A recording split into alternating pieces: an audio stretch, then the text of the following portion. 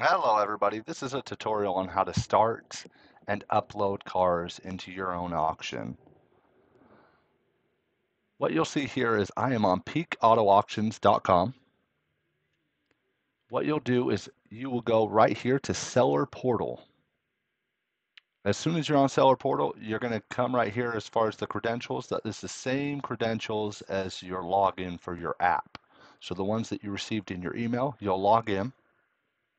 As soon as you're logged in, you're going to find right here on the left side of the screen, Auctions. Click on that.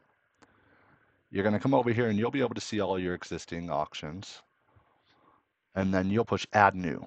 Once you do that, you'll put your name, any notes in here that you would like, such as dates for preview, anything like that.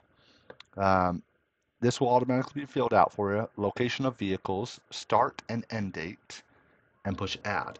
As soon as you do that, you're going to be able to then come in here, click right here on your name of your company for that auction, push Add New. This will then allow you to add cars directly on your desktop.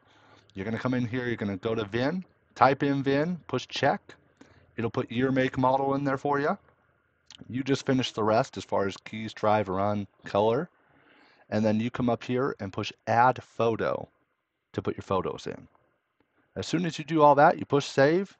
You come back to that very next screen and your cars will be right here listed and you'll be able to edit them at any time.